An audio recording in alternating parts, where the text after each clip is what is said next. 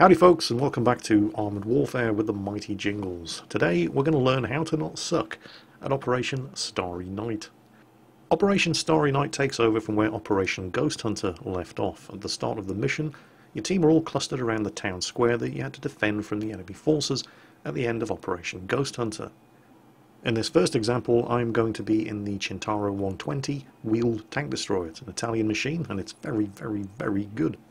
It's way better than the LAV600. Unfortunately, if you want to get to the M1182 mobile gun system, you have to go through the LAV600. Although, to be fair to the LAV600, it's not as bad as it used to be. In fact, fully upgraded, it's actually pretty good. Stock, however, it's still pretty terrible. Anyway, I'm in a wheeled tank destroyer. I really don't want to be brawling it out with light tanks and main battle tanks in the middle of a town, but I don't really have an awful lot of choice here because the enemy vehicles are on you so incredibly quickly. Generally speaking, if I'm in a wheeled tank destroyer at the beginning of Operation Starry Night, the first thing I try to do is get the hell out of the town. And I go for the secondaries. However, we've got two armoured fighting vehicles on the team here, and one of them at least, the Weasel, is definitely switched on. He knows what he's doing. He's already managed to get out of the town and he's going after those secondaries and he's knocking them down one after the other. Our two main battle tanks are keeping these guys engaged, so while I couldn't get out of the town initially, I can at least put this very, very good 100... No, that's not good. Stop shooting at me. I really don't want to have to use the smoke discharger this early on in the match, so instead I'm just going to get the hell out of here. Oh, hello, a T90. And I've got his rear. Oh, no, I'm going to have to deal with this light tank first. There's one. I'll take a couple.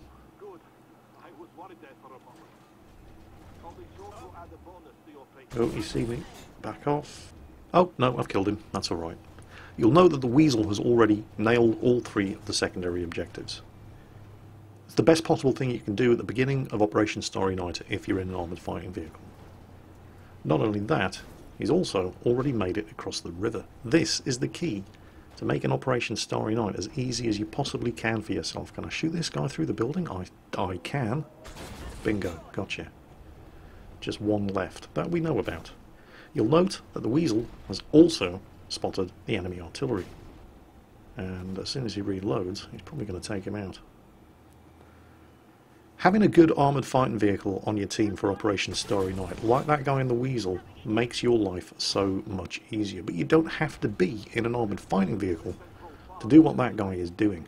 And I'll show you what I'm talking about later. But for now, that Weasel AWC is the superstar of the team in this match.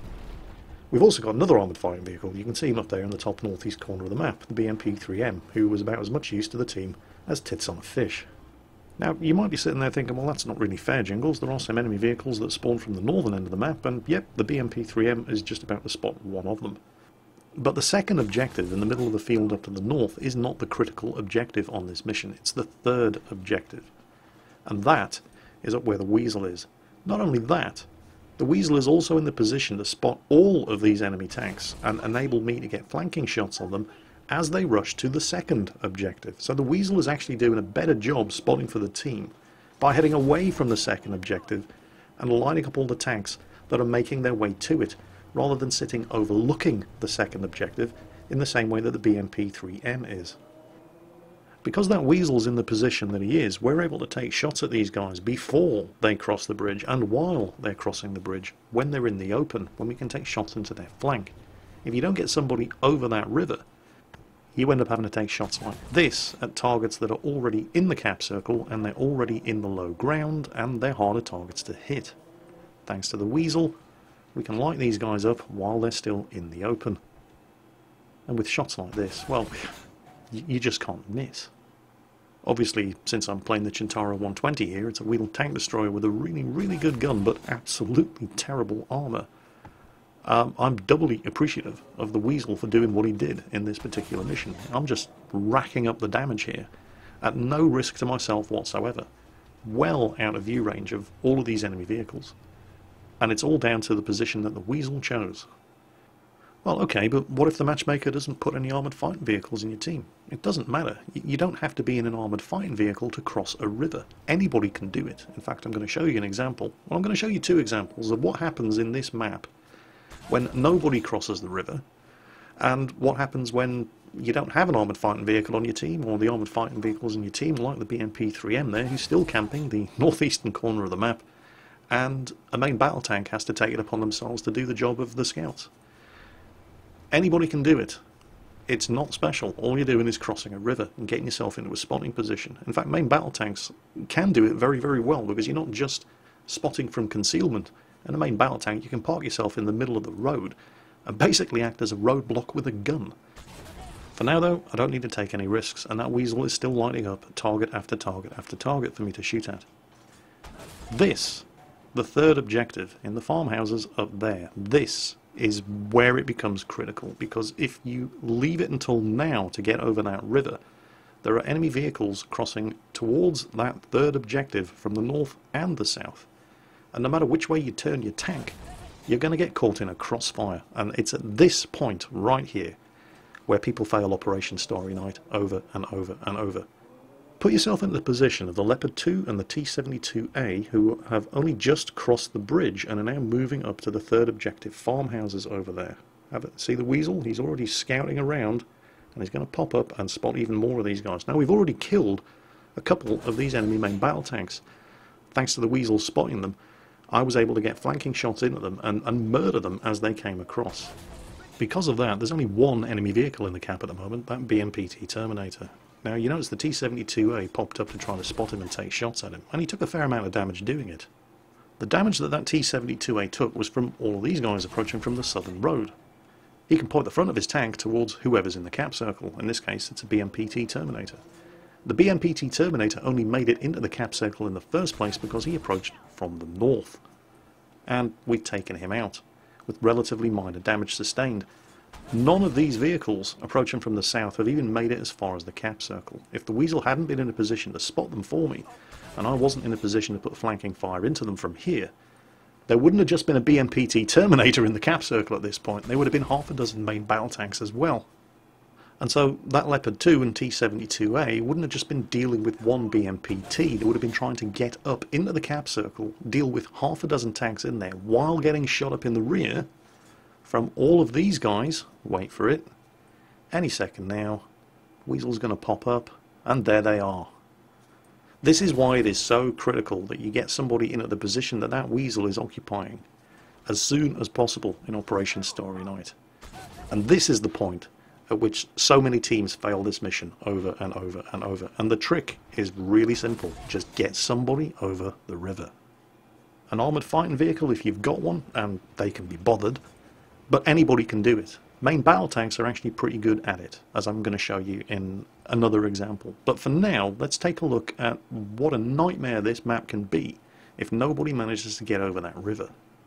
This time around, I'm in the Ariete, the Italian main battle tank. It's a very, very good machine. It's got an excellent gun, with very good shaped charge ammunition. I think it has something like 410mm of penetration, which is really good for high explosive anti-tank ammo. Now, there are no armoured fighting vehicles on the team. There are 4 main battle tanks and 1 artillery. Now, that's good, because it means that, well, we're not going to have to worry too much about the AI artillery. The friendly artillery should deal with it. We've just weathered the initial rush of enemy tanks from the starting position, and now we've moved to engage the enemy tanks that are spawning from the north as they rush down into the second objective here in the fields. Plenty of targets to shoot at. We must be doing all right. Well, we think we are. But we're not. A whole bunch of enemy vehicles, as you saw earlier, when the weasel spotted them, have already at this point spawned on the far western side of the map, and they're already making their way via the bridge ahead up there down towards this secondary objective. You can see our artillery's put some counter battery artillery fire in at the enemy artillery, which is the only reason why none of us have been hammered by them so far. So please stay alive, artillery. As long as you're up, we don't have to worry about artillery fire. Now, I'm not saying our artillery was a bad player. He certainly kept the enemy artillery off our backs, at least for the first half of this mission. But what he could have been doing between high explosive barrages, was queuing up his illumination shells and dropping them on the far side of the bridge along that road, which you saw a whole bunch of enemy tanks appear on in the previous example when the Weasel was spotting them.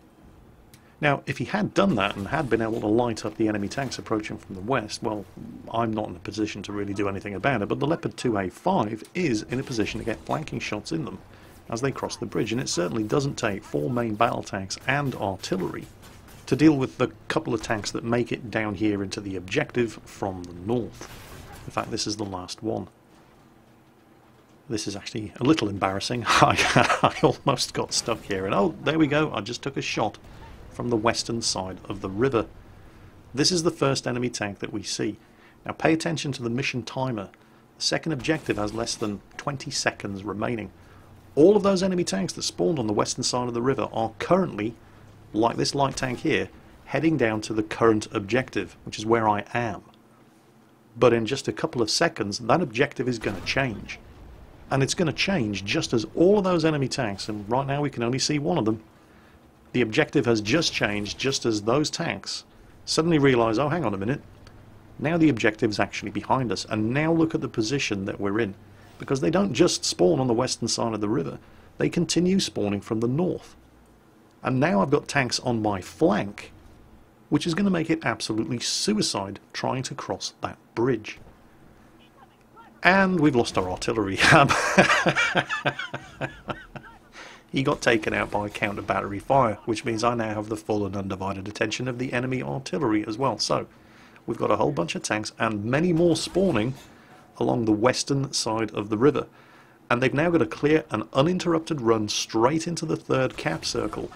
It's at this point where our Stingray 2 decides to make a hero run. And, well, I was going to say it's a little bit late. He should have been over the river 5 minutes ago, but it's not fair to blame the Stingray. Any one of us could have done what the Stingray is doing, and any one of us could have done it long before now. But he uses his engine boost, and while I'm getting hammered from 2 different sides and from above by the artillery, he makes it across and gets into the cap circle and round into cover on the far side of the farmhouse up there. And I've actually made it over the bridge, but I've taken a fearsome beating doing it. And this is basically about as far forward as I can afford to get. We're never going to ever have anybody in a position where they can take good flanking fire into these tanks as they approach across the road when they're in the open. The other 2 main battle tanks are still on the other side of the road, but put yourself into their position. Right now there's absolutely no real reason for them to move. The targets that they can see, they've got flanking fire into them, thanks to the idiot in the Ariete who went up to spot them with his face, and the Stingray who's sitting there in the cap circle. So there's no incentive whatsoever for those 2 main battle tanks on the far side of the river to actually move their asses up here. And right now I'm just digging in and holding on for dear life. I'm just trying to run that timer down and survive until the end of the mission. Now, we are going to successfully complete this mission, but we make a real mess of it. I mean, my tank gets wrecked. There's barely anything left. Just about every major system is damaged. Obviously, artillery are shooting at me. I'm the furthest one forward. I'm the only one that these guys can see, so I'm getting all of artillery's attention. Our own artillery's dead. They can't do anything about it. It's a win, but it's a messy win. There are far, far easier ways of doing it. This time around I'm in the T90. Now the T90 is a very, very good main battle tank. Also on the team is a very good artillery player in a Panzerhaubitze 2000 and a not so good armoured fighting vehicle player. We've got a Crab on the team. Now the Crab is a very, very good machine. Unfortunately the guy driving this one was about as much use as an ashtray on a motorbike, and he spends this entire game hiding behind the tank destroyer. So somebody's going to have to step up and scout for the team, and it's not going to be him. But the thing is, here on Operation Starry Night, it doesn't have to be the armoured fighting vehicle. If he doesn't want to earn a metric arse ton of spotting damage, then I am more than happy to step up and do it for him. First, however, you got the initial rush of enemy vehicles moving into the second objective down there in the fields. So while I've got some targets to shoot at here, and I'm not going to spend too long doing it because I am going to need to get moving, but while there are targets up, you know, it'd be rude not to shoot at them. So, oh, he'll do. Yep, there we go. And he's cresting the ridge, and my gun's about ready to reload. I can just see his turret. Bingo, got him. Right, I've spent enough time here. I'm going to get across that river. Now, you don't have to cross by the bridge. In fact, it's already too late to crossfire the bridge. Enemy vehicles are already moving over it. Just that short length of time that I spent shooting up those tanks in the secondary, well not secondary, but in the second of the primary objectives, and it's already too late to crossfire the bridge. But you don't have to crossfire the bridge. Crossing the bridge renders you vulnerable to flanking fire from those vehicles that are spawning from the north and the vehicles that are spawning from just over to the left. Instead, you can crossfire the handy ford they've placed down here, almost as if exactly for that purpose. It's almost as if the map designers expected people to want to get over the river without getting shot up. Once you're in this position, well, not exactly this position, I need to be a little bit further up the hill, but it's going to give me shots right down into the second objective.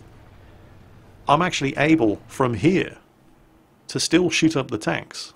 Well, not from here. Come on, Jingles, a little bit further up the hill. Remember, you're in a T90. The gun elevation isn't fantastic, but here we go. That's what we're talking about. You can still assist with the second objective from the other side of the river. In fact, it's even better because I'm so far away that those guys have no idea who's shooting at them, so nobody's shooting back at me. Now check the mission timer. In 10 seconds, the objective is going to shift from those fields down across the other side of the river to right behind where that T90 MS is. And so our artillery, because he's switched on and he knows what he's doing, is already shifting his fire. And I've got flanking shots into this guy as he's still trying to head down to cross the river, and he's only just realised, oh actually, the objective has changed and it's behind me. So, if I hadn't been up here, that T90 would now be blocking the bridge for the rest of the tanks as they try to cross over. But I was up here, and he's dead, and the rest of the team can get over the river. And I'm now in a position to spot these guys for everybody before they can get anywhere near that third objective. And if we can kill this guy... Whoa, whoa, whoa, whoa, hold on. That wasn't in the script. It's alright. They're spotted. And so the team are taking them down. But ideally I want to get a little bit further forward so I can start spotting the enemy artillery as they start shooting as well. And with the threat to my flank taken care of, that's exactly what I'm doing. Don't care about the tank behind me. There's only one of them. The rest of the... and there we go. Bingo. Spotted the artillery. Again, my lousy gun elevation fails me. Back up, turn around. Nope. Doesn't matter. Spotted him. Team killed him. He's taken my tracks. Yeah, don't really care, although the T90 MS behind him might be able to penetrate my flank from here, but the artillery is supporting me. My tracks are back up. I'm able to readjust the angle of the tank. Come on, reload. There we go. Good stuff. Oh, check out the T90 MS there doing the drive-by. He's like, who's this tier 8 scrub in the T90 stealing all my thunder? Another shot into the M1A2. Artillery working him over. And now, instead of me being the one having to face multiple enemy tanks from multiple different directions, they are the ones having to face multiple enemy tanks from multiple different directions. And then artillery fires a flare and tries to steal all my spots. But there's only one of them. And there's no way we're going to lose this now. How much easier was this, by the way, than that mess that you saw me salvage a win out of in the Ariete from the previous replay? And there's no great trick to it. You just have to get somebody over the river early on, long before that third objective becomes active. Because at that point, it's going to be a real uphill struggle. And you don't have to be in an armoured fighting vehicle to do it, which is just as well because our armoured fighting vehicle is still on the other side of the river and he's still hiding behind our tank destroyer. How well do you think he did out of this match? Just have a look at all the spotting damage that I did in this game. Now, I did a good amount of damage myself, over 15,000, but I actually did more spotting damage in that match. Imagine what a result that crab on our team could have had if he'd been the one up here instead of me. Not that I'm sorry, because I got a great result out of that match. Don't pay too much attention to the amount of credits that I earned. This is prior to the previous patch. You could double that, basically. And that's how much you could expect to earn with the current credit rewards for PvE. And there I am. And where's the crab? If he doesn't want to earn all the experience and credits, I am more than happy to do it for him. So, Operation Starry Night explained. I'm constantly seeing people complain that this map is unbalanced, the timing's wrong, the spawns are too hard. It's not. You're just doing it wrong. All you have to do is get somebody over the river earlier rather than later, and that's the secret, except now it isn't a secret. Hope you enjoyed the video, folks, and as always, take care, and I'll catch you next time.